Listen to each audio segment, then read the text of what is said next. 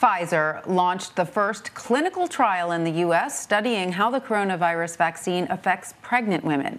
The study will include 4,000 women globally. Those who are between 24 and 34 weeks of pregnancy are eligible to participate. Researchers will monitor each woman for 7 to 10 months.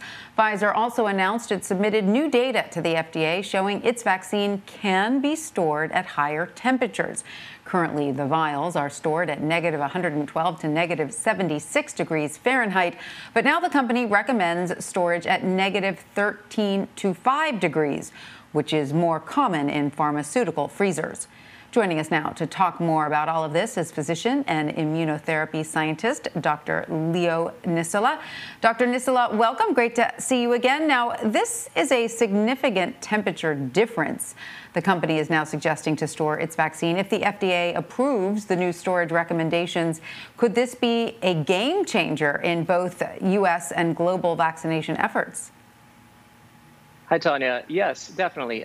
Both news that you just shared are very good and positive news. We need to get vaccines into hard-to-reach communities. And those new storage guidance will allow us to be able to have those vaccine vials at a safer and more stable situation in places that are hard to reach. So these are positive news and potentially a game changer as well.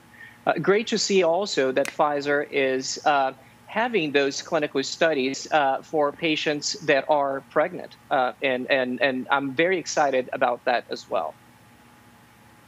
Yeah, so let's delve into that a little bit more. Pfizer and BioNTech's new study looking at the effect their vaccine has on pregnant women. When we talk about pregnant women, there are a lot of concerns, right? It's not just how the vaccine affects the mother, it's how the vaccine affects the child, right? So is it a little more complicated to study pregnant women? Well, we need to study them, but let's go back a little bit. In December, mid-December, the American College of OBGYN published an advisory note stating that they are recommending folks that are pregnant and breastfeeding to receive the vaccines, even though we didn't have data to support that. So I'm very happy to see that we are actually taking the steps that we need to ensure that pregnant women are safe and the fetuses are safe by receiving these vaccines. And we can only do that when we test them in clinical trials that are controlled and in the way that the drug makers are doing it right now. So I'm very happy to see these efforts. We should also be looking into information in regards to the safety around these vaccines for children. Dr. Fauci mentioned today that we will see more data coming in on the vaccine safety on some children by that ages 12 and older by fall, and younger kids by Q1 2022. So both are hopeful, and I want to ask you about the but kids. It does take time. Hold that thought, because I do want to ask you about the kids in just a second, but I want to stick with pregnant women for just a moment, because there's a study out of the University of Washington finding the mortality rate among pregnant women with COVID is 13 times higher than other similarly aged patients. If pregnant women are at such a higher risk of severe infection, shouldn't they have been included in the initial testing phase for the vaccine, or did doctors just not know that they were so susceptible? So what we were trying to do back in the day was to deliver safe and effective vaccines in a speed of sound. But we are building the plane as we fly it. We're in the middle of the pandemic, and I feel very lucky that we were able to deliver and develop those vaccines. Now, at the same speed, we need to deliver those vaccines into people's arms. Now, as the American board guidance came in late last year, saying that we should not withhold those doses for pregnant women and for women that are breastfeeding, because there isn't any safety concern for them. But yet we have not tested them. So the right thing to do, it's actually to run those clinical studies, to run those trials with those patient populations that are more specific. And that's usually how it's done. Right, and you point that out, even though the study is just getting underway, that both the American College of Obstetricians and Gynecologists and the CDC say pregnant women can get vaccinated. So what is your specific advice to expectant mothers right now who are still on the fence about the vaccine? Do you feel we already know enough about its safety for pregnant women to confidently suggest your patients who are pregnant get the vaccine?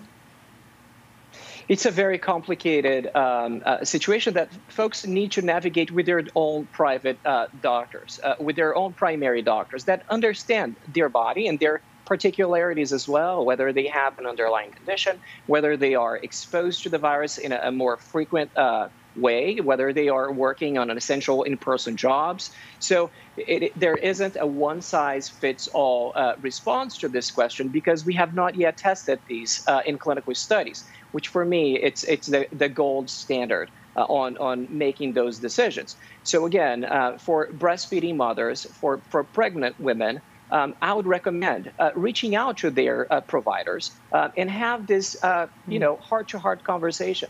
Is it okay for me to receive this vaccine right now, or should I wait for those clinical studies? And doctor, now getting to the children, Pfizer and BioNTech also announced plans to study the vaccine in children ages 5 to 11. This is huge news since the vaccine is currently not authorized for use to anyone under the age of 16 in the U.S. What can you tell us about this study?